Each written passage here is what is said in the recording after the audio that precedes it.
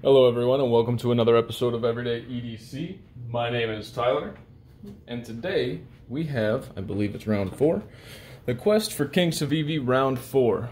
But before we get into that, ladies and gentlemen, those of you who have watched my previous Proelia TX050 giveaway contest, as you know, we talked about the first 3 to guess the knife that I'm flipping in the background is going to get...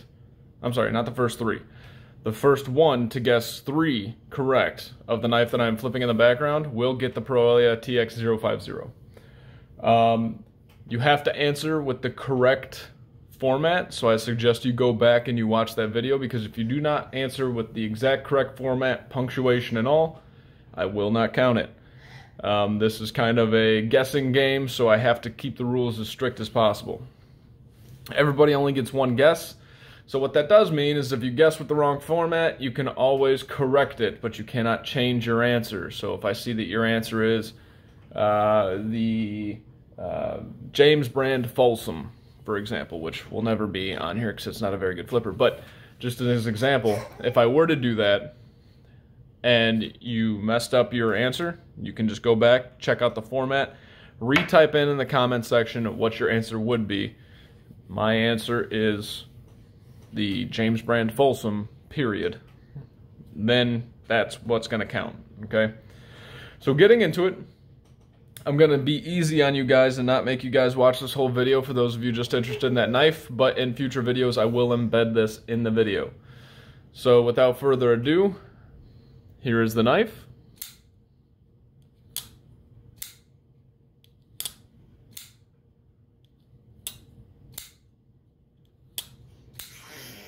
That was my kid, sorry. All right. And as I said, I will give you guys a hint also embedded in this video as to what that might be. While I'm going to let you guys guess off of that right now, I'm going to make you guys watch the whole damn video because that's what I'm doing. If you guys want the hint. Moving on. Today we have round number 4 of the quest for King Civivi. In the top corner, we have the Civivi Bullmastiff. This guy is touting a weight of a lot, and I don't remember the specs off the top of my head. He is massive, large, and in charge, and doesn't give a flying shit about any other knife in the Civivi family. In the bottom corner, we have the Civivi Shredder. This guy will cut anything that gets in front of you and will not give a shit. If you're big, small, little, whatever, he will go through you until his blade works no longer. So without further ado, let's jump into this battle to the death quest for King Civivi. You insert another nomenclature for what we're calling this. Let the fight begin. Like that little addition right there? That's my coffee thermos with a butter knife. Anyways, moving on. The aesthetics. The aesthetics were... So let me start this off by thinking that the Bullmastiff was going to get decimated by any knife. And unfortunately enough for the Bullmastiff, it is going up against the Shredder, which is the very first Civivi that caught my eye, the very first Civivi that I bought, and undoubtedly probably one of the top 5 Civivis of all time at this point. But knowing that, going into my criteria, I'm not going to say that this is close or not close or whatever, because I'm not going to give it away right now, but this gave me more trouble than I had originally thought it was going to. So getting into the aesthetics. Now, the handle on the Bullmastiff is kind of just blah. It's just it's a normal handle. There's nothing special about it. There's nothing not special about it. It looks nice. It has the classy, just black on satin finish look. That's not really a satin finish. I gotta look that up. I don't think that's satin finish. But then you got the Shredder, and the Shredder's got, you know, it's got a little bit more jimping going on. They both have the forward finger choil. This has the red inlays. It's a little bit more sleek looking, and the blade just looks a little bit more... Actually, it doesn't. I was gonna say the blade looks a little bit more dangerous, but when you're comparing these two, the Bullmastiff just looks like it's ready to chop your arm off. So, as much as I want to give the aesthetics to the Shredder, part of the Bullmastiff's allure is the way it looks. So I'm not going to give it to either one. I'm going to give this a tie. And it's because the Bullmastiff is a hard knife to compare other knives to if they're not a cleaver style blade. And just like the Shredder, I mean, the Shredder probably has some of the most interesting looks of a lot of the Civivis, but it's just hard to compare against the Bullmastiff. I mean, do I think the Shredder looks better? Yes. But do I think the Bullmastiff's blade looks super cool? Yeah. So we're going to give this a tie for the aesthetics. Agree with me, don't disagree with me. It's my subjective view. You know, moving on. Ergos. This was also a little bit difficult because once I picked this up, with how beefy this handle is, I'm not saying it's solid, but I'm saying with how beefy and much meat you get around it, it does not feel bad. Where this loses, spoiler alert, Shredder gets the win for the Ergos. Where this loses is that it is so wide, even with my long fingers, I can feel this wearing on you quite a bit. And I know, and that's what Ergos are, right? You should be able to use this knife for a long period of time. This choke up position right here versus this choke up position right here, your hands are going to just wear thin. I mean, it's just the way it doesn't provide enough support for the meat of your hand. This one is thinner. It's probably just as thick as the Bullmastiff. It looks like it, but this one doesn't have as much width. So your hands wrap around and you get a little bit more meat on there, and you can really hold it, I feel, more solid. Not to mention with this jimping and this cutout in the blade and the way this angles up, you have a very good grip right here. It's one of my favorite grips when you have a little bit. It's just like the Manix 2. As you grip right here and then you have this angled upward a little bit, you can put the pressure right here. You're locked in. So the Ergos are going to the Shredder. Quality feel. This one should be no surprise if you watch my review on the Bullmastiff. I do not feel that the handle... Remember, Civivis were going off a quality feel. Again, a lot more subjective than anything, but if you guys remember my review of the Bullmastiff, it's that the inside liners are cut out to reduce some of the weight, but I feel that adds... You feel all your weight is up top. I mean, that's why the handle's so long, to balance the blade. Well, it's also because the blade comes down to an angle like that, but it just feels all the weight's up here, and you don't... If you're holding a knife like this, I feel like you shouldn't care about the weight of the knife, just because the whole thing should feel solid. So the quality feel, without even going over, the quality feel goes to the Shredder on this one. It just feels like a higher quality, like they put a little bit more into the knife. You got this cutout right here as it's coming down. I forgot what that's called. Chamfering, I think, all around. You know, and you got all this jimping all over the place. You got my kids screaming in the back. You quiet down, kid. That's gonna go YouTube viral. So yeah, the quality feel goes to the Shredder. So if we're keeping score, for the aesthetics, it's a tie. For the Ergos and the quality feel, it's going to the Shredder. For the fidget factor, this one was difficult because this is why. The weight of this blade masks anything, and it's on bearings. It just, I mean, obviously it's quote-unquote drop shutty because this freaking weight is huge. This is not drop shutty, you know? And don't get me wrong, I haven't fidgeted with this enough to like really break it in, but neither did I with that one, and that one's huge. Where the differential is, you can do the reverse flick, the thumb flick, and that. With this, you can. With the Bullmastiff, you can too. I can use a flipper tab. I can spidey flick it sometimes, but the weight of the blade actually causes a little bit of an issue spidey flicking it. And the thumb flick is fine too. So it's got almost the same flicks, but when you're trying to do the spidey flick on it, the Bullmastiff is so heavy. And remember what I talked about with the review, if you only flick it halfway, it's going to come back down and potentially like chop your finger. Now it's not going to cut your finger bad because the momentum's not there, but I mean, it just, the fidget factor, I feel like if I'm fidgeting with that Bullmastiff, I'm going to probably hurt myself, A, or lesser of the two, B, the Bullmastiff, because the blade is so heavy, when it's in this position, I have to put a lot more pressure to get this blade to break the detent and go. And if you're talking about fidget factor, you're talking about sitting there with your knife for hours, not even thinking about it and flicking it, the Shredder wins that.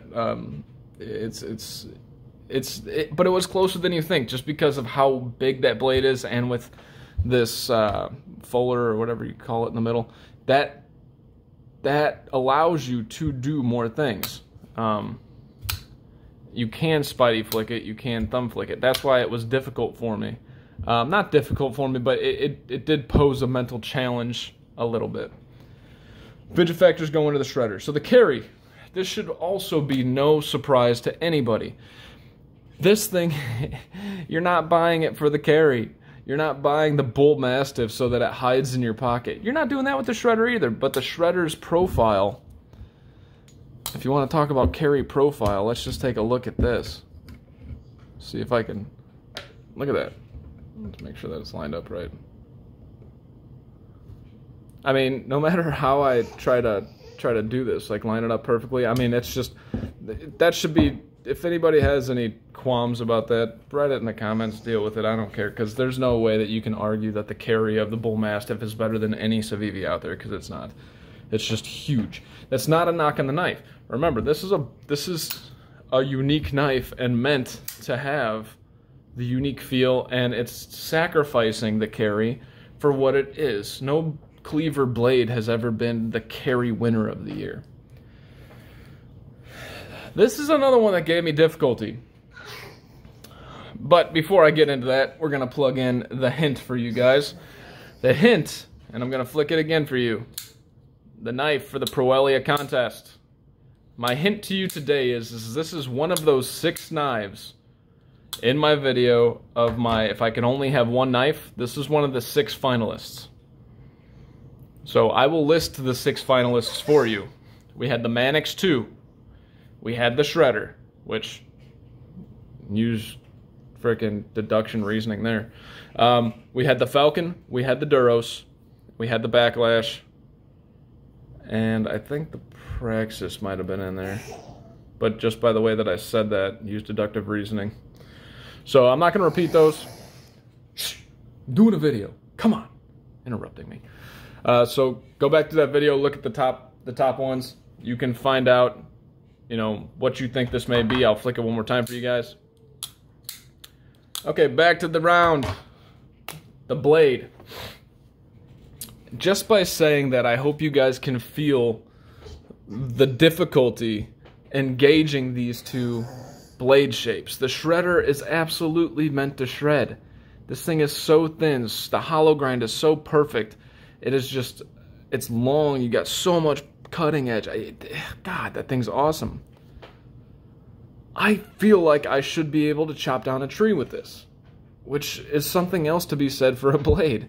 It's not the sliciest, but it's actually pretty damn slicey for how big that blade is. You got so much room to come down with that flat grind to a very narrow point behind the edge.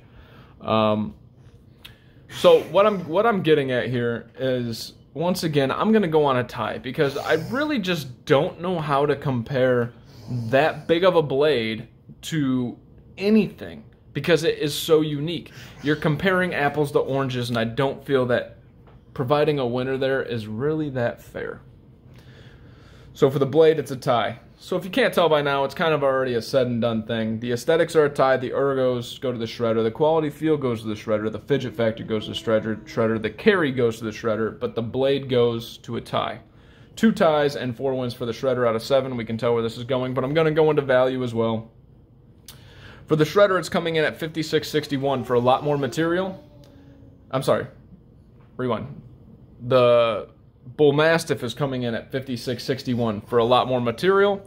The shredder is coming in at $61 for, it feels like just more stuff to the knife, right? You know, that they did more things. You got the chamfering, which I'm going to go with that because I just clicked in my brain. Chamfering around here, you got the different colors behind, and the inlays, it's red, black, red, black, red, black. You know, it feels, as even though it's large, it feels like there was a lot of time taken in. It's cut out just like the inside of here, which, again, I don't think that credits this, even though they probably jacked up the price because of that. They took the time to cut this out. They have this nice long hollow grind. They got this chamfering here, which is whatever on every Civivi, but the chamfering here, not chamfering, shit, jimping. Jimping here and jimping there. And the finger choil is perfect. Here, the finger choil is perfect. You get a lot of blade. You feel like you can do a lot with the blade. I didn't even see, even with the carry, I didn't even have to talk about the deep carry, even though they're both deep carry. Didn't even have to do that. So while this is $5 cheaper, I just don't feel that knife holds the value of something like the shredder. And without going into a long explanation and dragging this video on too long, it's just that I feel like I can carry that shredder on a more regular basis without question, even though it's the shredder. I mean, look at it. This thing's a stabby looking knife.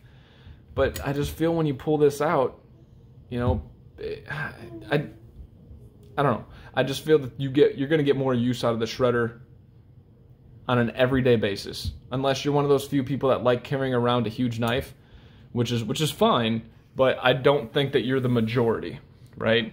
So I'm going to go with what I would feel that the majority is. The majority wants to carry a knife that they can use on a daily basis, that when they pull out does not feel like you're going to be, you know, going Mad Max throughout the area. It's just, you know, you pull this out to cut open tape on a box, people are going to be like, what the hell? Before, if you weren't comparing these two, you might hear me say the same thing about the shredder, but if one person saw this and then I pulled out this, they would be like, why do you have that big ass knife? You know, like it's one of those things. And that doesn't attribute to value, but I'm just saying that I think it'll attribute overall to somebody's want to carry the knife on a more frequent basis, thus adding more value to your purchase rather than it sitting on the shelf. Now, if you're somebody that values these knives and puts them in a box and puts them on your shelf, that is a totally different way to compare the value, and that is something that you're going to have to do on your own. But for this win, it goes to the shredder, hands down. The Bullmastiff is knocked out, and the funny part is on my notes I put Bulldog, but the Bullmastiff is knocked out of the tournament. The shredder advances to I don't know what you'd call it. We'll call it tier 2 because I'm kind of going round by round. So here's your winner, ladies and gentlemen. The Civivi shredder defeats the Bullmastiff by a landslide. Yeah. Thank you guys for watching. This has been Everyday EDC. Love you guys. Stay sharp, stay safe, stay out of the COVID stuff, wear your masks, be respectful to everybody else, don't cut yourself. If there's any more riots, stay out of them. If you're part of the riots, keep your fellow rioters from rioting like idiots and protest like real adults. I'm done with my speech. Love you guys. Thank you so much for watching.